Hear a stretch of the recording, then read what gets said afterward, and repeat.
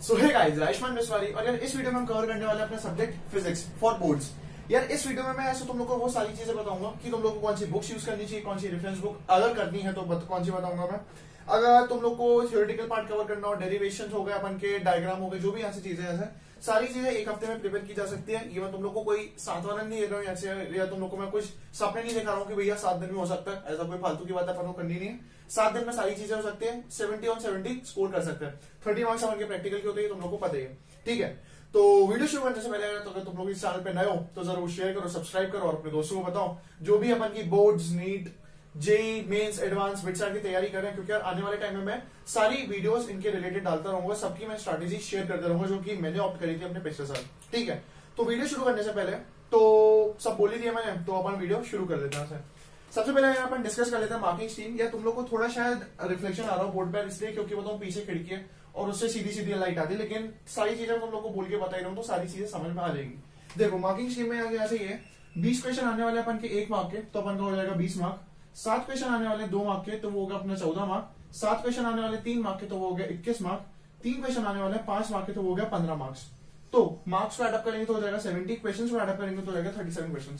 37 question देखने में बड़े लगते हैं, क्या 37 कुछ ज्यादा है, 3 घंटे में पॉसिबल है? नहीं। पहली बात पॉसिबल है, क्यों? क्योंकि इन्हें 1 मार्क इतने सारे डाल रखे हैं, मतलब 20 क्वेश्चन तो तुम ये समझो कि 1 मार्क ही। तो यहाँ से 1 मार्क जो अपन के से ये अपन के बोनस होने के साथ साथ थोड़ा खतरा होने की भी दिक्कत है। खतरा इसलिए क्योंकि तुम कोई भी छोटी सी छोटी इन्फॉर्मेशन छोड़ नहीं सकते हो, क्योंकि यार वो वही छोटी सी इन्फॉर्मेशन यहाँ से एनसीईआरटी से उठा के इसमें पटकेंगे।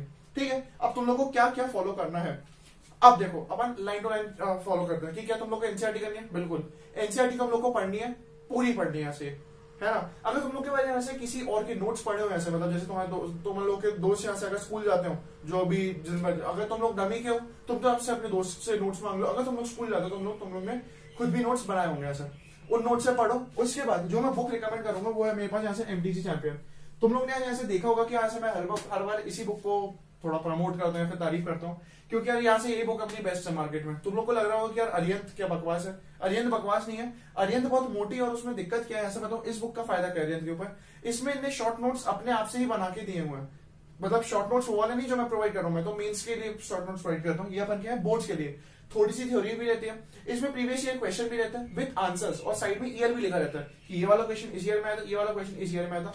पहला फायदा आंसर्स लिखे होते हैं, दूसरा फायदा। तीसरा फायदा यहाँ से इसमें थ्योरी होती है, और चौथा फायदा ऐसा होता है इसमें सैंपल पेपर्स भी होते हैं। तो एक ही बुक के अंदर तुम्हारा सारा काम हो जाता है। और बुक ज्यादा मोटी नहीं है, बुक पतली सी है यहाँ से, अपन की ज्यादा मोटी तो नहीं है, इतनी सी कुछ है ऐसे, और शायद 250 रुपए की आती है। और बुक की लिंक मैं नीचे डिस्क्रिप्शन बॉक्स में दे दूंगा। अब तुम लोग यार ऐसे डिस्क्रिप्शन बॉक्स में ये मत पूछना कि भैया मैंने अरिहंत कर लिया तो क्या। ठीक है, अरिहंत भी यहाँ से मैं कोई बोलता नहीं, लेकिन यार यहाँ से ये बेस्ट है क्योंकि यार यहाँ से ये एक ही बुक में सारी चीजें कवर हो जाती है। बात समझ में आ गई?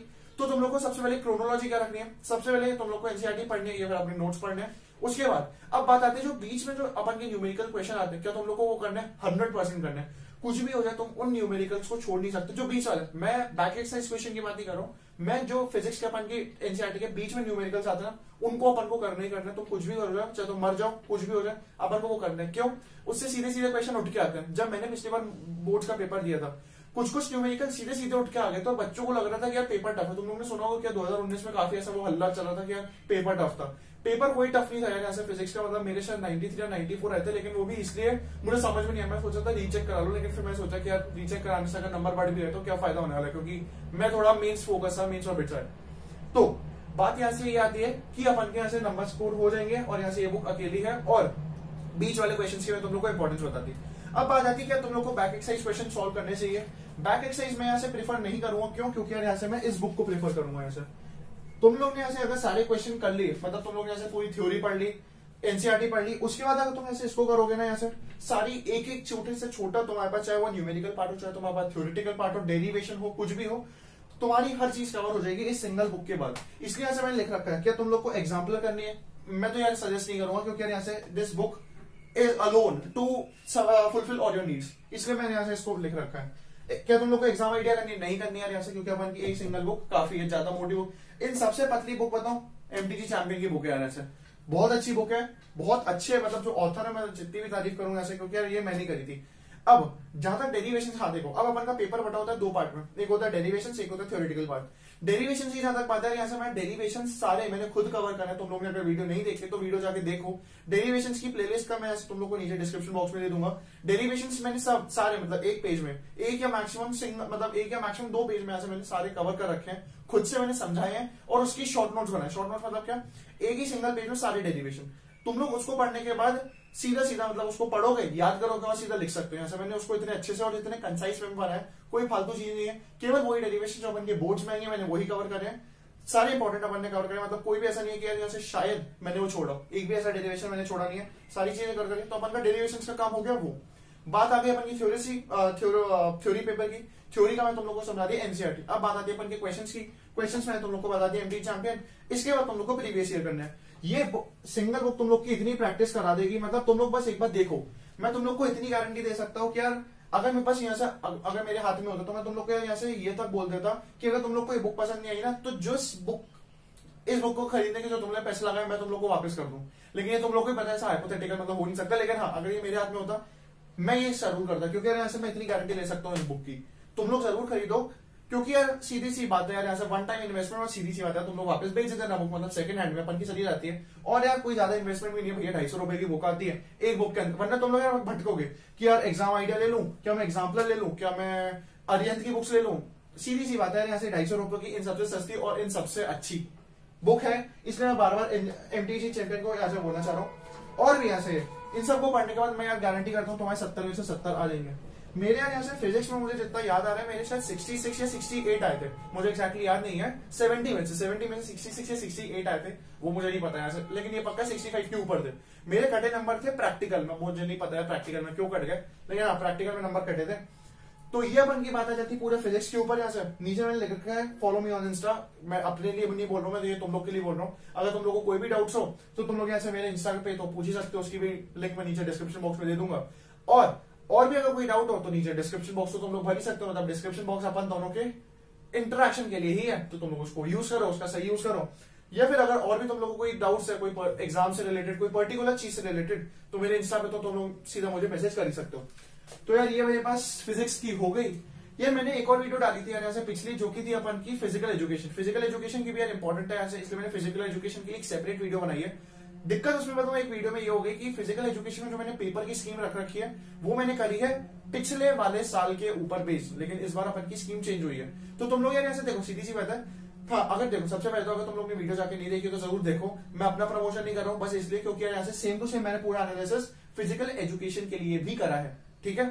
तो वो लोग अगर तुम लोग नहीं जाके देखी तो देखो, उसमें ऐसे जो मार्किंग स्कीम आ रही है, मार्किंग स्कीम यार ऐसे मैंने पिछले साल के अकॉर्डिंग लिख दी, मुझे बाद में पता चला कि यहाँ से मार्किंग स्कीम चेंज हो चुकी है। तो तुम लोग चलो उसको मार्किंग स्कीम को छोड़ दो, क्योंकि देखो सीधी सी बात है, केवल मार्किंग स्कीम चेंज होने से नंबर ऑफ क्वेश्चंस पलटेंगे, स्ट्रैटेजी तो वही रहेगी ना भैया मेरे। तो बस स्ट्रैटेजी अपन की वही है, मार्किंग स्कीम चेंज हुई है ना। और हाँ, उससे बड़ी बात यहाँ से एक मैं चीज बताना भूल गया यहाँ पे, ये है कि कोई भी चैप्टर को करने से पहले, मतलब तुम कोई फॉर एग्जाम्पल तुमने उठाया करंट इलेक्ट्रोस्टैटिक, कोई भी चैप्टर को करने से पहले सबसे पहले तुम देखना प्रीवियस ईयर पेपर नहीं, प्रीवियस ईयर क्वेश्चंस। इस वाले से चैप्टर वाइज तुम लोग को देखना है। तुम लोग सबसे पहले देखना कि अच्छा इस चैप्टर से ज्यादातर यार यहाँ से ये क्वेश्चन पूछा जा रहा है, ये डेरिवेशन पूछा जा रहा है। तो जब तुम लोग ऐसे इस चैप्टर को तैयार करोगे, इस पर्टिकुलर चैप्टर को, तो तुम लोग को उस पर ज्यादा ध्यान देना है। हर चैप्टर में ऐसे तुम लोग यही अगर स्ट्रैटेजी अपनाओगे तो मैं गारंटी दे सकता हूँ अच्छे से निकलेगा वो चैप्टर, बहुत आसानी से हो पाएगा। और यार ऐसा बताऊँ 7 दिन मैंने एक अपर लिमिट रखी है, मैंने खुद 7 दिन नहीं पढ़ा था। मैं तुम लोग को बताता हूँ, तुम लोग को देखो 3 दिन की तो छुट्टी एग्जाम में, और अगर तुम लोग 5 दिन और लगा दोगे ना हो जाएगा। मैं बताऊं, मैंने मुश्किल से 3 से 4 दिन पढ़ा था फिजिक्स के पेपर के दिन, और जो बीच में 2 दिन की छुट्टी थी ना, मैं उसमें भी एक दिन पद्मावती और मूवी देख रहा था। ये सही बात है, मैं पद्मावती देख रहा था और हो गया था तैयारी, क्योंकि यार काफी इतना भाई मैंने मतलब ये तो मैंने बताई है ना, ऐसे ही तुम लोग को लग रहा होगा कि अच्छा मैंने इतनी सारी चीजें बता दी, इस बुक को करना है, एनसीईआरटी को करना है, लेकिन ये पॉसिबल है। बस तुम लोग को यहाँ से यार ये है, दिन में कम से कम 10 से 12 घंटे पढ़ना शुरू करना पड़ेगा। बताऊं क्यों 10 से 12, और कोई चॉइस ही है तुम्हारे पास। मतलब ये मैं तुम लोगों को कहीं हाइपोथेटिकल नहीं बोल रहा हूँ कि यार भैया अब तो 14 घंटा 15 घंटा नहीं, 10 से 12 घंटे पढ़ना ही पड़ेगा, क्योंकि तुम नहीं पढ़ोगे तो कोई कहीं और किसी जगह पे इतने घंटे पढ़ रहा है। तो अभी तुम लोग देख लो कि तुम्हें उससे जो पढ़ रहा है उससे पीछे होना है या फिर उसके आगे होना है। तो ये तो सारी चीजें तुम्हारे हाथ में है। तो मैं बोलूंगा कि यार सारे बच्चों ने अपनी मेहनत बढ़ा दी है, तो तुम लोग भी अपनी मेहनत बढ़ाओ, 10 से 12 घंटे पढ़ो। मैं गारंटी देता हूँ जैसे दिन का अपन का एक चैप्टर तो बहुत आसानी से निपटेगा, एक के ज्यादा नहीं पढ़ेंगे, ठीक है। सो I think that's all from this video. और यहाँ से मैं ऐसी वीडियो या ऐसा भी अपन की मैथ्स के लिए भी डालूंगा और ऐसी वीडियो मेरी केमिस्ट्री के लिए भी आएगी। और अगर तुम लोग बोलोगे यार ऐसे, तो कंप्यूटर साइंस के लिए भी मैं डाल सकता हूँ। कंप्यूटर साइंस के लिए इसलिए क्योंकि यार यहाँ से जो मेरा दोस्त था उसका कंप्यूटर साइंस है और उसके काफी अच्छे नंबर आए थे। तो तुम लोग अगर चाहते हो तो नीचे कमेंट सेक्शन पे लिख देना, तभी मैं कंप्यूटर साइंस की बनाऊंगा। मतलब अगर कमेंट सेक्शन में तुम लोग मेंशन नहीं करोगे कंप्यूटर साइंस के ऊपर भी चाहिए, तो फिर डेफिनेटली मैं नहीं बनाऊंगा, क्योंकि यार वो मेरा रीजन नहीं है। अगर तुम लोग उसको रिक्वेस्ट करोगे तो हाँ, मैं अपने दोस्त को बुला सकता हूँ, वो आके तुम लोग को वीडियो बता देगा। सो I think that's all from this video. अगर वीडियो अच्छी लगी तो लाइक करो, शेयर करो, सब्सक्राइब करो और बस पढ़ो, ये सब अपना इम्प्लीमेंट करो अपनी पढ़ाई में और फोड़ दो 70 में से 70। ठीक है, so that's all from this video. Bye.